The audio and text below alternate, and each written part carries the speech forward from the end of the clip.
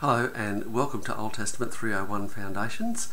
In the Old Testament, today we're up to module number 9, and in this module we're looking particularly at the whole subject of the covenant.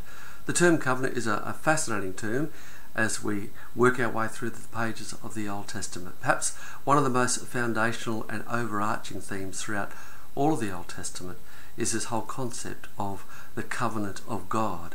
It's a term which is repeated over 280 times throughout the Masoretic text of the Old Testament scriptures. And so we're going to want to begin in the first instance to try and understand the meaning of the word covenant. At its most basic level, it would seem to us that the root of the word simply means to bind, where two entities are bound to one another in a permanent agreement. And we will begin to look at the way in which God has chosen, in fact, to bind himself to his people in a permanent bond of agreement. And so we'll go right back, we'll look at the Noahic covenant, that is the covenant that God established with Noah, following on from the flood, a covenant in which God says he will never again destroy the earth by flood. Of course, as we move on into the New Testament, we find in Peter's writings that Peter reminds us, though, that whilst God will never again destroy the world by flood, it is being reserved for a day in which he will destroy this world a second time, and this time by fire. But moving on from that, we will reflect upon God's gift of the sign of the covenant to Noah, and that was the gift of the rainbow in the sky, the perpetual reminder not only to humanity but to God himself of the great covenant that he has established right back at that time. We'll then begin to move on further, and we will look at the establishment of God's covenant with Abraham, the Abrahamic covenant, a covenant which God first initiates with Abraham back in Genesis 12, but it's a covenant which God begins to rehearse, not only to Abraham, but to his son Isaac and to his son Jacob. And we will begin to see the development and the implications of this covenant. We will see, in one sense, how this covenant goes beyond merely Abraham, Isaac and Jacob, but then will extend to the whole of the family line that comes through Jacob, the family of Israel.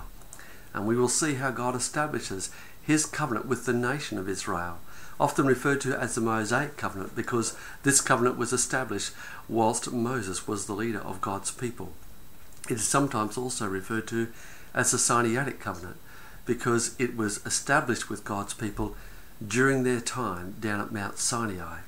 And so we'll look more particularly at the book of Deuteronomy, that book which forms the second giving of the law being rehearsed now to a new generation who are about to go in to take possession of the promised land. And here again we will see that God reiterates the terms of his covenant, both in terms of blessings and of curses. Blessings for obedience, but curses in the case of disobedience and rebellion towards God. And then we'll take something of a digression. We'll begin to look at how these covenants that God has established parallel so particularly with the other ancient Near Eastern covenant known as the suzerain vassal covenant. And we will want to see some of the similarities and yet also some of the dissimilarities between these forms of covenant. We'll be asking the question, to what extent was God's covenant a unilateral covenant, that is a one-sided covenant? To what extent could it be regarded as a bilateral covenant? And so we're going to want to ask some deeper questions as we journey on through.